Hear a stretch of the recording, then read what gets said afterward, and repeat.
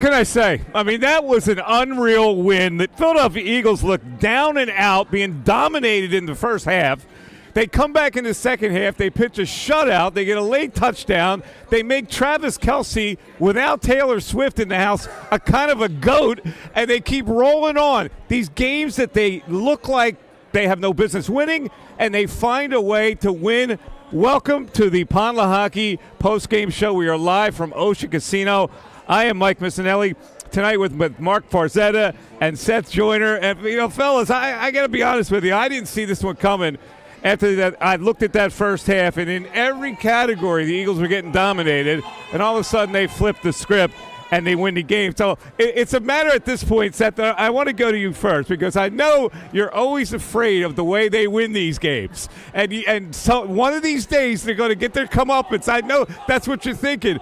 But they just find a way to win. Who would have thought they would have won this game 21-17 if the Chiefs led 17-7 in the first half and looked like they had every answer? They blitzed the heck out of the Eagles. Jalen Hurts looked confused. I don't know what to say. Listen, at 17-7, I didn't believe that the Eagles could come back from that deficit. But I was reading a stat this week that Jalen Hurts is at his best when this team is behind. And what we just witnessed tonight, man, listen, this team knows how to win. They know how to finish. They know how to find a way to win. I don't know whether they can win a Super Bowl playing the way that they keep playing. But you know what, Mike? They keep winning. So we can analyze the game any way we want to. But when you look at the standings, the Dallas Cowboys, the San Francisco 49ers, the Detroit Lions, they were drooling on their shirts tonight, assured that the Eagles had let one fall and come back to the pack by one. And they snatched defeat from the jaws of victory and won this damn game, man. I'm just like, I'm blown away by what I see. I am too. I can't believe they won that game. But to Farsi, they get to the second half, and their first drive, because they love that first drive in the second half, the first drive goes 3 and out. I'm looking at the stats. They had 70 of the 79 yards they had with several minutes into the third quarter on the one drive where they scored the first touchdown. They had 9 yards. And it looked like Steve Spagnuolo, the defensive coordinator for the Kansas City Chiefs, had every answer. How did they bust out of this? Well, the only explanation is the one that answers the question, what does good teams do? Good teams find ways to win games. I mean, there is no logic. There is no stat. Well, hold on a second. What have we been saying all year long? You're not going to be able to play with these kinds of mistakes against the upper echelon teams. They have made mistakes against good teams. The Dallas Cowboys, they found a way to win that game. They made mistakes against Miami, even though they played one of their better games in total against Miami, and they beat Miami. And now they come out against the Kansas City Chiefs, the 2-time Super Bowl champion. We all know the resume. And they find a way to win this game. You can say what you want about drop balls by the Kansas City Chiefs, and it's true. It's absolutely true. But they found a way with that 41-yard touchdown pass with Jalen Hurts, pass that set up the touchdown of the tush push to Devontae Smith. They put that ball right in the breadbasket of Devontae Smith. This team has done this all season long, and we've always said, you can't get away with that against mistakes. Well, those kind of mistakes against teams like the Chiefs. They got away with those types of mistakes against Kansas City Chiefs tonight. Here was the awakening for the Philadelphia Eagles. After they started the third quarter, we're going, it's not in the cards tonight. All of a sudden, they get a punt return from Britton Covey, which energizes the drive, and they get DeAndre Swift. They start running the football. They get DeAndre Swift for a 35-yard carry that gets to the Kansas City 15, and all of a sudden you go, okay, well, they score here. It's a field goal game, and 2 plays later, Hurts with a beautifully designed keeper and gets into the end zone, 7 plays, 61 yards, and it's 17-14 all of a sudden. Now, we're thinking at this point, it's 17-14. The Chiefs only give up 15 points a game, and Mahomes has got to have some kind of magic up his sleeve. And so what happens is they drive, and Travis Kelce fumbles the ball. Roby punches it out, and the Eagles get it at the 10. And that turned out, even though the Chiefs did knock on the door from that point on, that turned out to be a huge momentum killer for Kansas City. Mm-hmm. Yeah, and that's really what we were talking about going into this game, is whether or not you could win the turnover battle against Kansas City Chiefs. They get those 2 turnovers. I know the Eagles didn't do much with those turnovers in terms of what they did with the offense. Nothing. Got the ball in their hands. How about nothing? Well, the only thing it did was negate 7 points possibly by the Kansas City Chiefs. That's the only thing it did. It took points off the board for the Chiefs, but you did nothing with it offensively. Did they negate it, or did they do nothing with it? Well, they did nothing other than prevent the 7 points and help flip the field, at least in some cases, even though Tony all of a sudden out of nowhere started having himself another great game in the return game against the Eagles. They never flipped the field. They went to They went to 2 bubble screens. 2 horrible calls. Oh, okay, yeah. Like terrible calls. And they gave it right back to him, and the Chiefs drove again, Seth, on that. And this is where the great third down throw to Watson, where he beat Sidney Brown. Blankenship was coming on the blitz.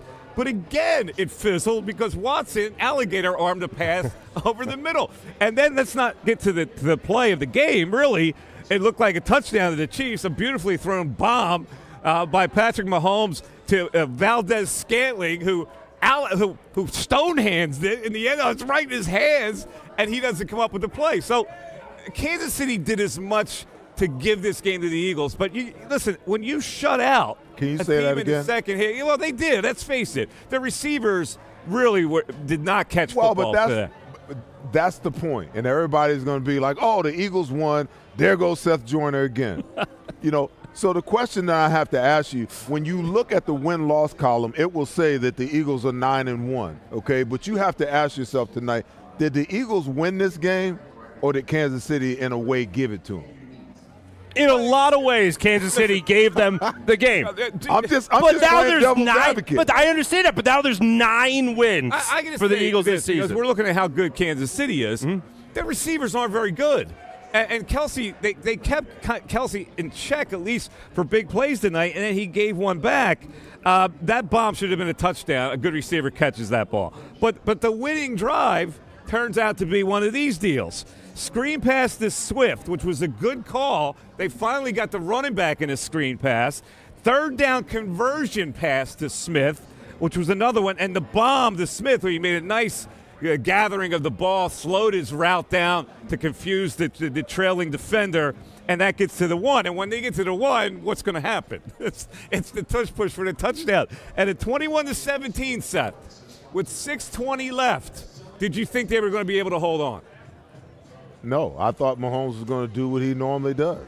I really did. But you know what? This wide receiver core, we talked about it in the pregame. We talked about, Mark asked the question, what's the difference between Andy Reid as the head coach in Kansas City and Andy Reid as a head coach in Philadelphia? And I said absolutely nothing. Nothing. He went and got his franchise quarterback, 5. He went and got his franchise quarterback, 15. He built the offensive line. He finally got a defensive coordinator, that could do what Jim Johnson did. But the biggest hindrance to Andy Reid's career is the fact that they had a great wide receiver in Tyreek Hill. They let him get away. And look at this wide receiver core that they have now. They look like the wide receiver core that Donovan McNabb had before we got T.O. And they played like that tonight. They played that way. I mean, this wide receiver core and the drops by Travis Kelce, the fumble by Travis Kelce, I call it the Swift effect. But you know what? When you think about all of those things, their shortcoming as a wide receiver core is just as much at the core of what's ailing the Kansas City Chiefs as anything else. Now, you brought it up, I'm talking about it, but I'm still not going to take things away from the Eagles because, there were plays in this game that they made when they had to make it. The Byatt interception was huge. I mean, absolutely huge. The punch-out by Roby was huge. Those weren't plays where, the Chiefs said, here, have this gift. Those were plays that they made. They made stuff happen, and I give Sean Desai a lot of credit. At halftime, the Chiefs had 17 points. What was the final score? 21-17. They blanked them in the second half. Shutout in the second half. I'll give you another big play that we have to focus on.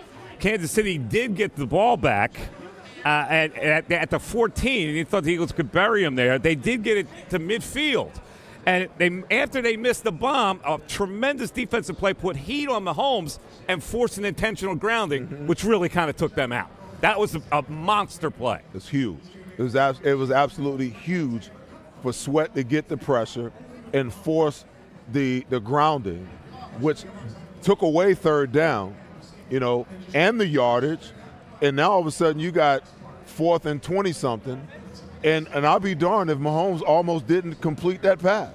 And you could have, when you really looked at it in slow motion, the referee could have threw a flag for PI because Slade was early on Watson. But Watson's just been dropping balls all night long. The ball was right in his hands. Right in his hands. Right through his hands. Second one, I think it was on the same possession as well. That went right through the hands of Watson on that possession. Yeah, he did not have a sterling night. No, not after the touchdown. Not after he was wide open in the end zone for the first touchdown of the game. It's funny because Valdez-Scantling, the knock on him is bad hands. He leads the league most years in drops. And that was the play. Mahomes just couldn't have thrown a more perfect pass. No, it was right there. And we're sitting here talking, celebrating Eagles' victory here. Well, after looking at that play, we go, oh, no, he's open there. That's a touchdown. Blank. Well, I'll say this. A lot of times we have walked away after Eagles games and said, you can't make these mistakes against better teams. The Kansas City Chiefs now have to say that about the Philadelphia Eagles. They can't make the mistakes that they made in tonight's game against teams like the Eagles because the Eagles aren't going to let them get away with it. Listen, now, it was the Eagles' night because if they replayed this game 5 times in a row, the Eagles would lose that game 4 out of 5 times. All right, so because they're not making those types of mistakes on an ongoing basis. I mean, Travis Kelce's not dropping balls. He's not fumbling the ball.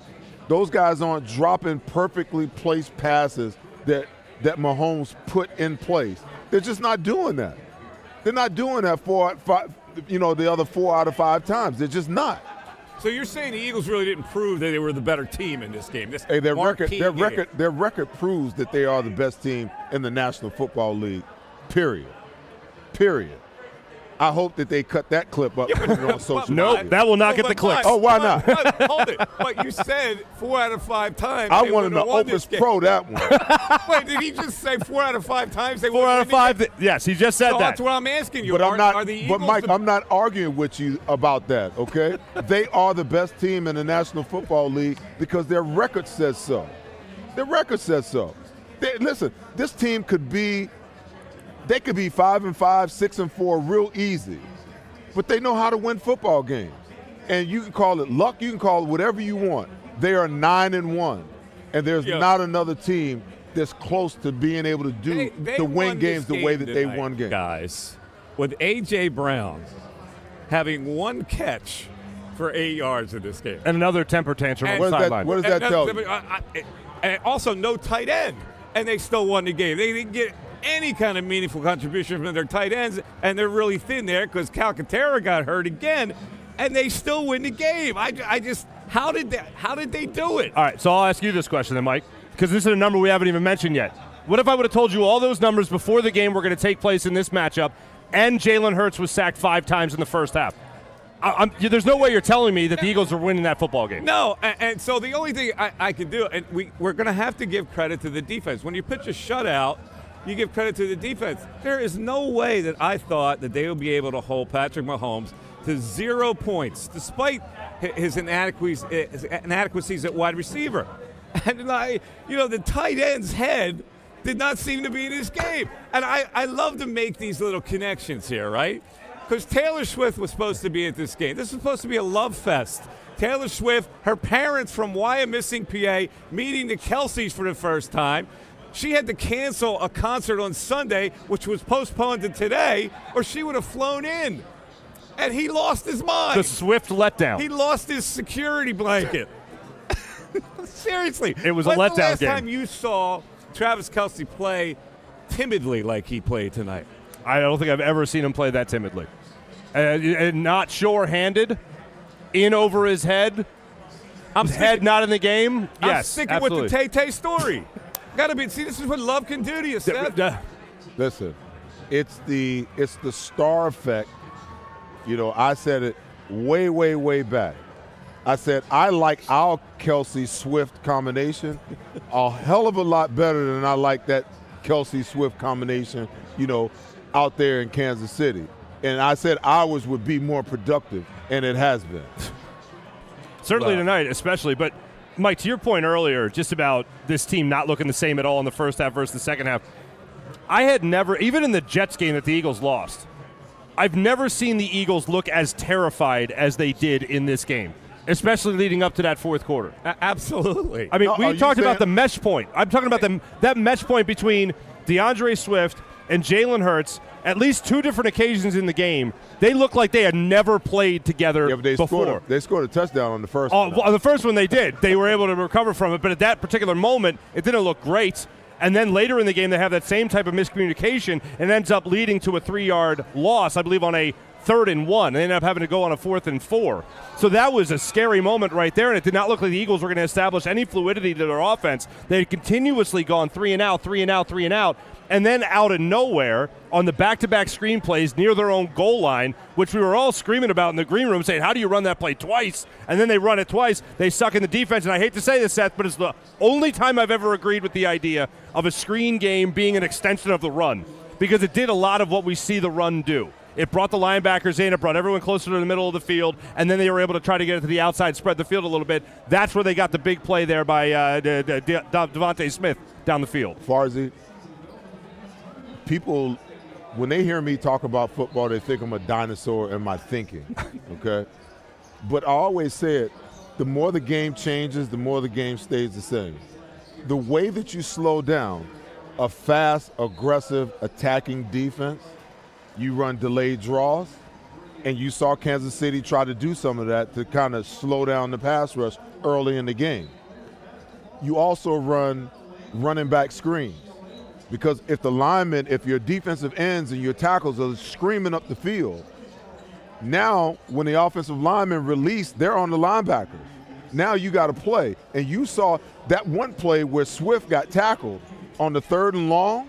Like, if Dickerson makes that block, Swift may still be running, you know. So the game really doesn't change that much. It just takes you having the fortitude and the in-game adjustability and the creativity to say, okay, how are we going to slow down this pass rush? How are we going to slow down Steve Spagnuolo's aggressiveness? He's bringing 22 off the edge all the time. He's bringing guys up the middle every single play, because he knows that he really doesn't have a great front. He's got an emerging defensive end in Karlaftis. He's got a game changer, you know, at 95 in the middle. I mean, that guy is the straight-up truth, and that's all he has. So he's got to figure out a way to generate pressure. So he's coming with the blitz, and the blitz is taking care of the run on the way to the quarterback. So the way that you slow that down and the way that you take care of that is you run delayed plays. You run delayed draws. You run screens to the running back. You run screens to the side that they're bringing the blitz. When you're going to bring 22 off the edge, run the screen his way. And they did it. But the guy knocked it down. The one time they had it, they would have still been running. They had 3-on-2 out there. So both blockers had the 2 DBs out there. If he completes that ball to Olamide Zaccheaus, he's probably still running, you know. So there's ways. There's ways, and, you know, I give the Eagles credit because in the second half they figured out, you know, how to get it right. I think they were trying to figure it out after the Kelsey turnover. They tried to go wide receiver screen. But when they got to the running back screens with Swift, it was a game changer. It was a major game changer. Yeah, it really was. Now, this is how bad it was in the first half, folks. Hurts had 3 completions in the whole first half. The blitz and the rush when he didn't blitz was just killing him. He had no tight end threat as a security blanket. He looked kind of slow in trying to escape the pocket. He looked very sluggish. He got sacked 5 times. A.J. Brown had 1 catch and 2 targets. They only ran 18 plays in the first half, and then they went 3 and out on their first drive with only 79 yards gained so far, and 70 came on their first drive when they scored a touchdown. They did not convert until that point in the third quarter, a third down. And all of a sudden, bang, here comes that drive with Covey's punt return, and the offense cooked a little bit with DeAndre Swift with the big carry. And it was almost like the Eagles were asking the Chiefs to beat them at that point. And the Chiefs just could not follow up and score in the third quarter. Had they scored in that third quarter with the Eagles still in sluggish mode, we may have been talking about a different story in this game. But they did not threaten to score, and when they did, the tight end turned it over. I was looking at the game against the Rams earlier in the season where you saw Cooper Kupp go up there with 96 yards in the first half and then 27 the rest of the way.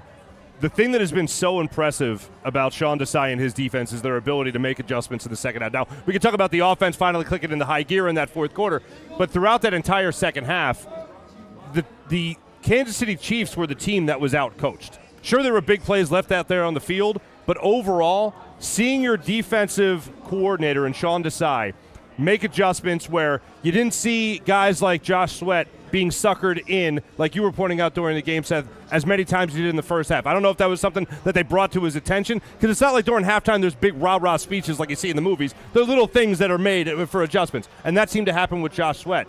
When you go into that type of second half, though, and you have the outcome that you did, especially with the way you were finally able to stop the run, Eagles giving up about double the amount of yards on the ground that they had on average throughout every game this season. In the first half alone. Then they make that adjustment in the second half to only allow, I think it was 46 yards allowed in that second half. That is a miraculous change of events there by the Philadelphia Eagles and the run defense. Listen, man, I'm looking at the numbers here, and I'm going, okay, this is a team that won. Jalen Hurts completed 14 passes at 22 attempts for 150 yards tonight and got intercepted once, and he got sacked 5 times in the first half. DeAndre Swift, all right, he had a nice night. The 35-yard scamper was a big play, 12 carries for 76 yards. Jalen didn't run the ball for a touchdown. He had 12 carries in this game for 29, and they weren't really – 3 of them were maybe design runs on that. They got nothing from Boston Scott or Kenneth Gainwell, and nothing from A.J. Brown, but Devontae Smith comes up big tonight. Usually it's A.J. Brown or Devontae Smith tonight. Devontae Smith, 6 catches for 99 yards, and, of course, the big one being the 41-yard gain, and he had 8 targets. And A.J., four targets today. Didn't look like he was into the flow at all in this game. The interception, I don't know if it was a change of route at the last minute. I don't know if he just decided that he had a touchdown waiting for him. But, of course, you have a guy like Jalen Hurts. He's got the pressure in his face. He's not going to be able to make that read right out of the gate. And I guess A.J. Brown thought that their chemistry over the years was going to carry it into the end zone. Ended up being the interception there, unfortunately, by Jalen Hurts. But to see Devontae Smith just be that ready when you haven't seen him utilized as much in recent weeks, especially coming out of the bye, that was fantastic. And seeing the late-hand situation, Seth, you were talking about this as well, seeing the late-hand situation with that 41-yard reception was great. That set up the tush-push touchdown. Because if he shows those hands early, with that ball being a little underthrown, that pass maybe gets broken up. So that's a young guy right there making a great veteran play on that football. And that's something that, of course, the Eagles have missed over the years at the wide receiver position. Devontae Smith brings that every night. No, he is wise beyond his years, because you just don't understand how massive a play that was. Because the average player, when they're running down the field and that ball's in the air, they're going to put their hands up to catch that ball, because that's the natural reaction. But if he puts his hand up, now the defender can put his hand up and potentially knock it away. So he just kind of dead hands it and was just running and went into a slide and just let the ball fall in the basket. And by the time the defender knew where the ball was, it was already in his hands. It was a huge play. Let me say this. Every player has an opposite somewhere that has their numbers, okay? I don't think A.J. Brown had that great of a night tonight, because L'Jarius Sneed was on him all night tonight. I mean, he was physical with him at the line of scrimmage. He was on him everywhere. He took the challenge of stopping one of the best wide receivers in the National Football League tonight. And L'Jarius Sneed might be A.J. Brown's only kryptonite. I mean, I've seen no one. I mean, I got to go back. I just want to go back for a second and look at his numbers, okay? 1 catch for 8 yards? Yeah, 1 catch for 8 yards. Come on. I mean, even when he was upset at the beginning of the season, it was better than that. 4 targets. Come on. I mean, sometimes, you know, you face a guy that just has your number. You know, as a pro ball player at playing 13 years, yeah, there was a guy who had my number. He could block me, and then there was another guy, you know, who was held to cover.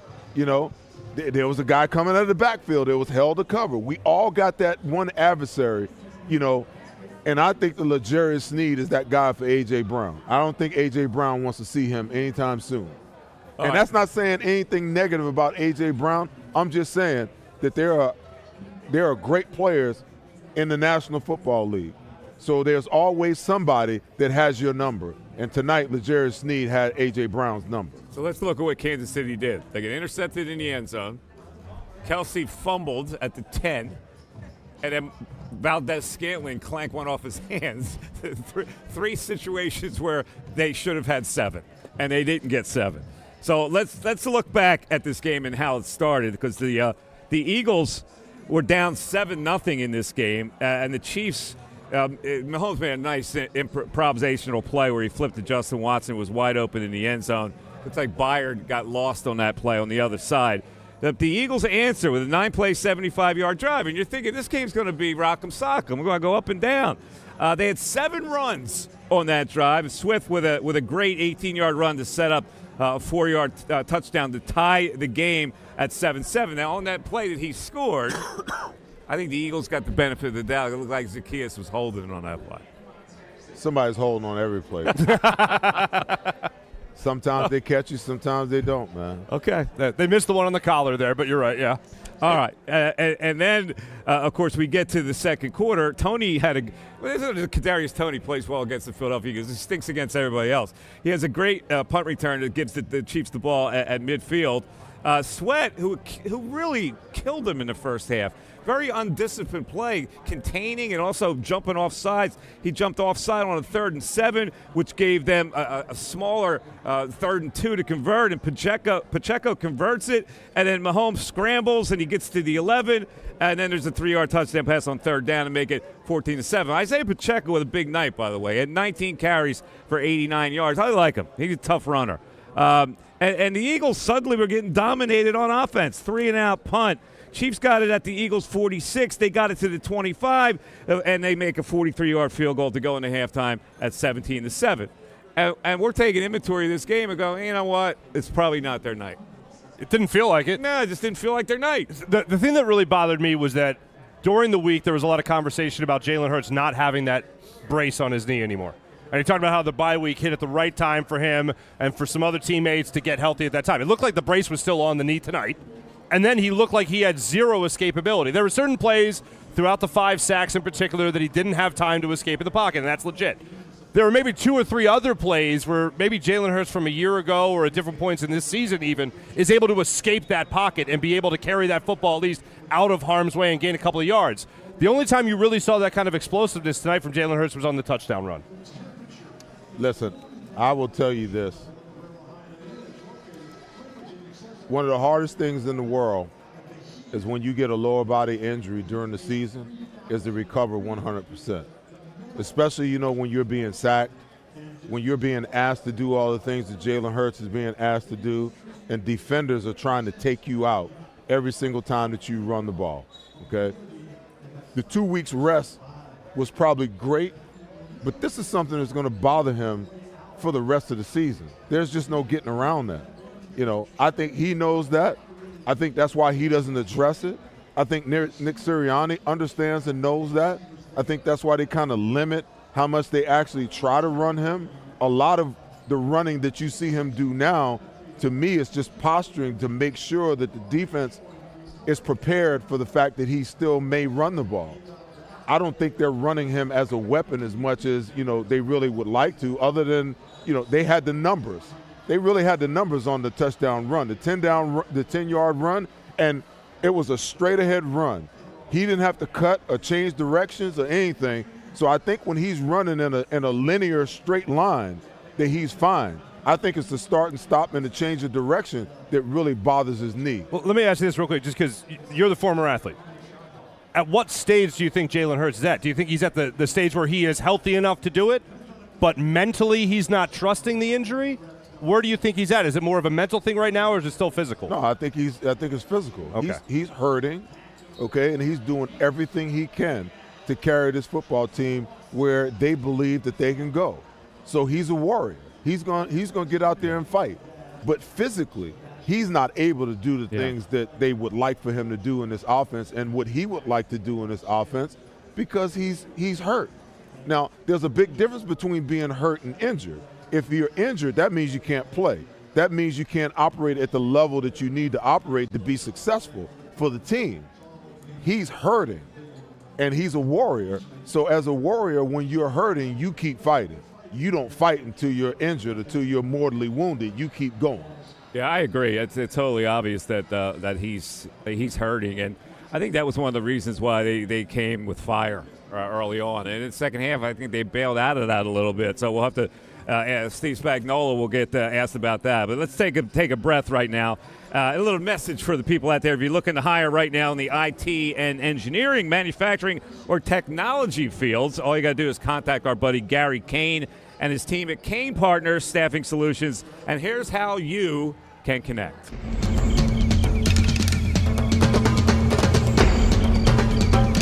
Staffing is not easy, but that's what we do every day, all day.